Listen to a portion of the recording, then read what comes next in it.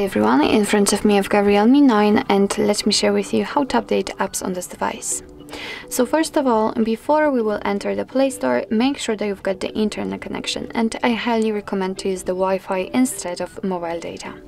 So let's enter the Play Store after making sure that you've got the connection, and tap on this circle right here. Of course, you will not be able to do that if you're not signed in, so remember to log in before, and then let's tap on this circle, which is basically your account. Now let's tap on Manage Apps and Device and tap on Manage. And as you can see right here, we've got the list of all installed apps which we've got currently on this device.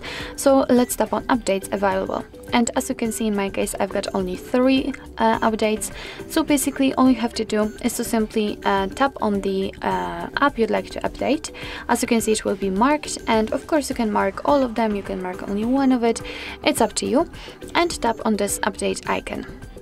And as you can see right now, this update will be downloaded, and after that it will be successfully installed and automatically updated. So basically, as you can see, it just disappears. You do not really need to do anything more, anything manually. So actually this is it. This is how to update apps in your Realme 9. Thank you so much for watching. I hope that this video was helpful, and if it was, please hit the subscribe button and leave the thumbs up.